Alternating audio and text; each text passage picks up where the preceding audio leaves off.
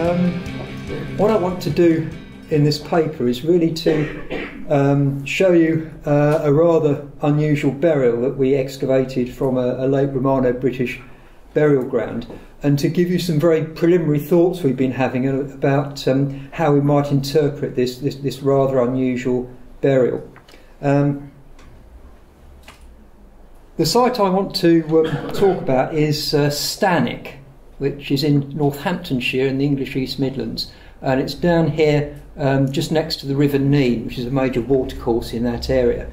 The Stanwick excavations were part of a whole series of excavations done on sites in the general area of Raunds, and it goes under the rubric of the Raunds Area Project. So it's looking at archaeology at a variety of different places in that particular locale. Another site there that I will be mentioning briefly lies just on the other side of the river at Great Addington, so I'll be referring to that a little bit as time goes on. Now at Stanwick there was a multi-phase occupation, but I want to concentrate on the late Roman period at that site. So on the left here we have a plan of some of the late Roman features.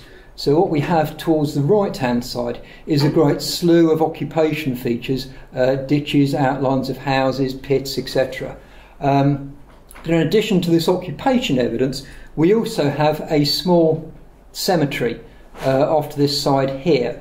35 burials in the cemetery. Normative burial at this period was obviously supine extended, and that's the way most of those burials are.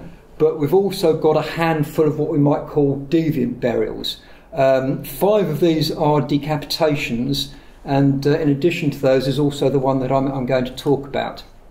So on the right side here we have a plan of the cemetery. So we've got the main concentration of graves here, and these non-normative burials tend to be more on the outskirts of the cemetery rather than sort of in the midst of most of the burials. So the one I want to talk about is this one over to the side here.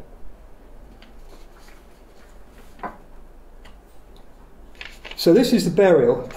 So top left is the site photograph, obviously. The skeleton is fairly complete. We've lost the lower legs and the feet, though, unfortunately, to machining. But other than that, we've got a fairly complete and reasonably well preserved burial. So we can see straight away it's what we might call a deviant burial, a non-normative burial. So this chap is buried face down, and we also have the left arm passes in front of the body, and the wrists lie fairly close together. So this raises the possibility that the hands may have been bound together. Although given the position of the body, that's not quite certain. This kind of position may also reflect things like rigor mortis, so we can't be absolutely sure of that. If we have a look at the photograph at the top left, we can see that there is a flat stone wedged in the mouth, and it's clamped quite tightly between the teeth there. We wondered whether it could have got down to this position somehow through natural taphonomic factors. But we thought this was pretty unlikely. We couldn't see a way in which it sort of end up in this position so tightly between the jaws fortuitously. And it seemed much more likely to us that it was placed in that position when the individual was buried. So what we decided to do, we decided to block lift the skull and to excavate it in the laboratory so we could learn more about the exact position of this stone. So bottom right there we've got the same kind of a view but taken in the laboratory, again showing this bluish flat stone here. And bottom left is, as the excavation in the laboratory proceeds, we've removed the mandible, and we can see that this flat stone occupies most of the anterior part of the oral cavity. One thing we're looking into at the moment is whether the stone was deliberately shaped to fit that, or whether it was fortuitous, and they simply picked a stone that would fill a gap, so to speak. To my eyes, some of the broken edges look rather fresher than others, and so it may have been deliberately fashioned to fit that, but we need that to be confirmed by somebody who knows rather more about geoarchaeology than I do. As this is a tag conference, I ought to say something about epistemology in interpreting this burial. We took a biocultural approach to understanding this individual. So what that means is we have privileged explanations for this burial that simultaneously explain both the cultural and the skeletal evidence, the osteological evidence. And taking that kind of approach is also consistent with the philosophical principle of Occam's razor. So in other words, we are privileging explanations that explain the totality of the evidence over explanations that cherry-pick different factors to try and explain different parts of the evidence piecemeal. Okay? So that was the kind of philosophical and theoretical approach that we took.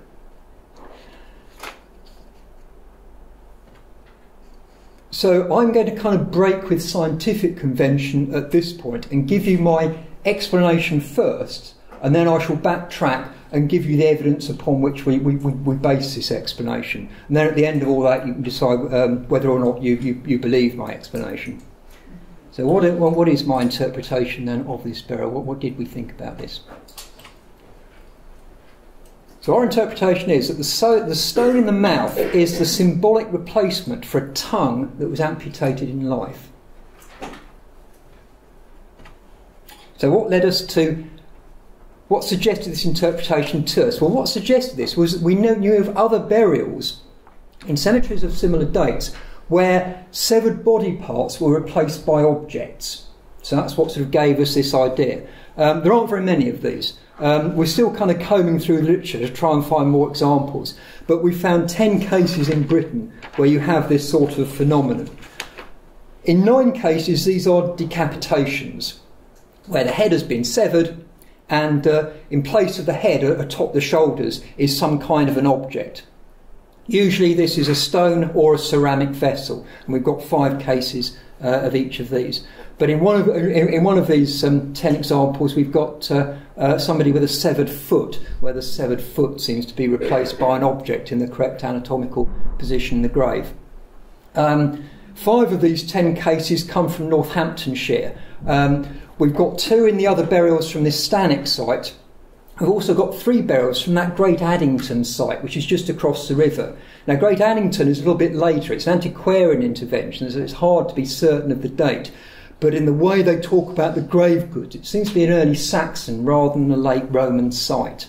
So it's quite interesting that in this kind of phenomenon where we have replacement of severed body parts, there seems to be a concentration of these cases in a particular location. And if we do have this difference in date between Stanwick in the late Roman period and Great Addington in the Saxon period, it seems to be a local tradition that had a lifetime of several centuries potentially. Okay, so let's have a look at some of these examples. We'll have a look first at some that don't come from Northamptonshire. Let's have a look at some other cases. So on the left here we have a burial of an adult male from Oxfordshire. We have the severed head down here, it's a decapitation with the head placed between the feet there. And in place of the head we have a vessel here. This is fragmented, but it seems like this was buried as a whole vessel, placed in that anatomical position. The right-hand one is the only case we've been able to look at so far, the only case we've come across so far, where the severed part isn't a head, in this case it's a foot. So we have this kind of semi-prone burial. This comes from Cambridgeshire. Again, this is an adult male. And I haven't been able to chase down an osteological report on this skeleton, but the site report says that the left foot had been severed, and the pot that you see at the end of the left leg was a replacement in some sense for that missing foot. Let's turn to some of the Stanwick cases, and we've got about 5 decapitations, as I think I said, amongst those 35 burials. And in 2 of these, we've got replacement of the severed head by a stone.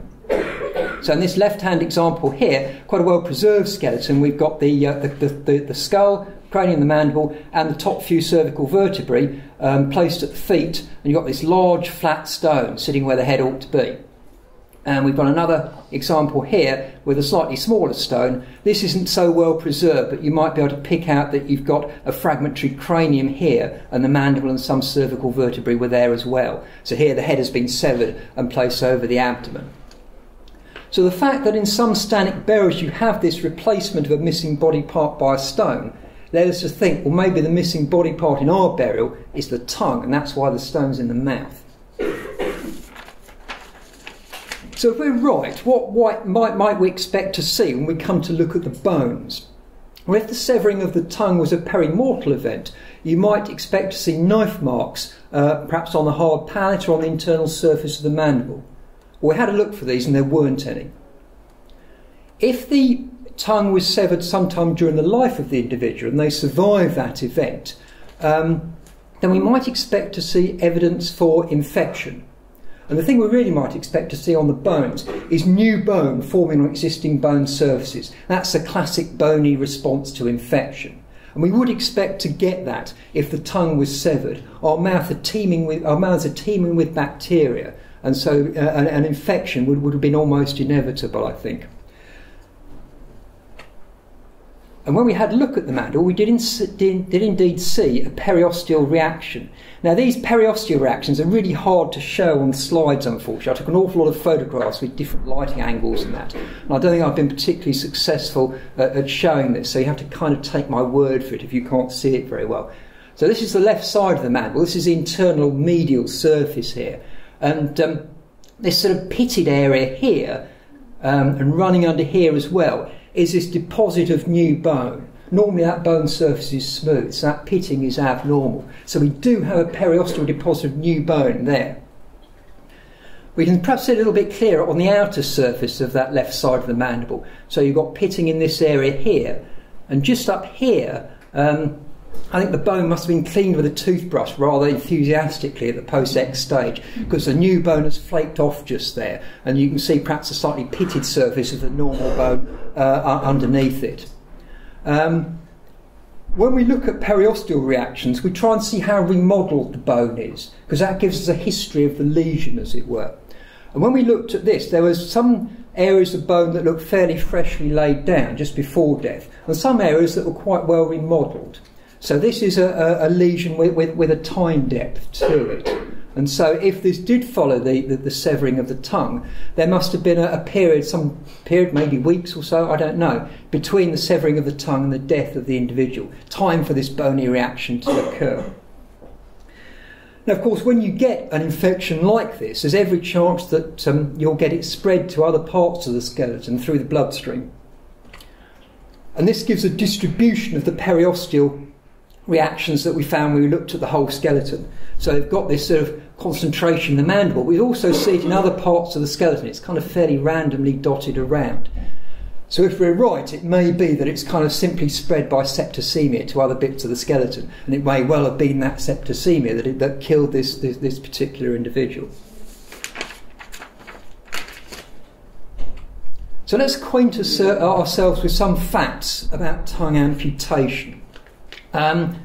We may be looking at a punitive scenario, perhaps echoing some of the ones that Howard described in the last paper. In some historical societies, removal of the tongue was punishment for individuals whose utterances had offended maybe a ruling elite, or they can be a punishment for people who make malicious accusations against other members of the society. And if we are correct in saying that the position of the hands in the grave suggests a tied body, then that may support this punitive scenario. What we're doing at the moment is having a look through the classical literature to see whether this kind of punishment, that there's any documentary evidence for it occurring in the western fringes of the Roman Empire that would sort of support this particular interpretation. The other place we look for inspiration as regards interpretation is the forensic literature on tongue amputation. Usually, amputation of the tongue is self-inflicted. It's people who bite through their tongues. It's not normally something that's the result of assault or something like that. You tend to get minor oral injuries in people who suffer epileptic fits or in some neurological conditions like Parkinson's disease or Alzheimer's disease. but they don't tend to lead to a completely severed tongue if you look at the forensic literature. So I think if we're correct, we're looking at a rather more severe type of neurological mental illness. So today it tends to happen to people who suffer from things like schizophrenia or people who abuse hallucinogenic drugs. On this left side here, we see the tongue of a schizophrenic patient who in a psychotic episode amputated his own tongue by biting it off. We see another patient on this side, and they've tried to reattach his tongue. As you can see, it's kind of still rotting away, so it hasn't been very successful in that instance. So let's think back to the way the burial was in the ground. It was a prone burial, a non-normative burial in that sense. People have discussed at great length the meaning of prone burials at this particular period. But one kind of strand that's fairly consistent is that these are deviant burials that may reflect deviant behaviour in the people who suffered these types of burials. And so if we're right in this interpretation, if we tend towards the forensic interpretation of somebody who was severely mentally ill, then that may also explain why he was a prone burial, why he was buried in a different way in that sense from the rest of the population. His behaviour may have been seen as deviating from the social norms, and therefore he deserved a deviant burial. So our conclusions are, well, the kind of thing that we're talking about, this idea that we've got a severed tongue, and this is the stone is a symbolic replacement in the mouth, is a biocultural interpretation. And a good biocultural interpretation should accord with both the biological and the cultural evidence. And we would argue that our explanation appears to do this, but it's certainly something I wouldn't want to sort of push too dogmatically. As a scientist, I'm always uncomfortable when one builds interpretation on top of interpretation, a kind of teetering pile, and I kind of have the impression this is what we're doing here. So as a scientist, this makes me feel slightly nervous. And indeed, one can think of other explanations for the evidence that are perfectly possible. And so therefore, I offer these conclusions as something that's very tentative and something that's a basis for discussion, rather than something that I really want to be very dogmatic about. Thank you for your attention.